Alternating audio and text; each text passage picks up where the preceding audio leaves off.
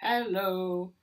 I'll be starting a new playlist, putting up videos comparing the recorder and the flute. So, for those of you who are thinking, shall I start the recorder or shall I start to learn the flute? Or maybe those of you who are already playing the recorder but not sure whether you want to play the flute, then maybe this video will help you decide. There are three recorders which I'll be there using. The soprano recorder, which is this one. I'll also be using the alto recorder and also the tenor recorder, and I'll also be using the flute.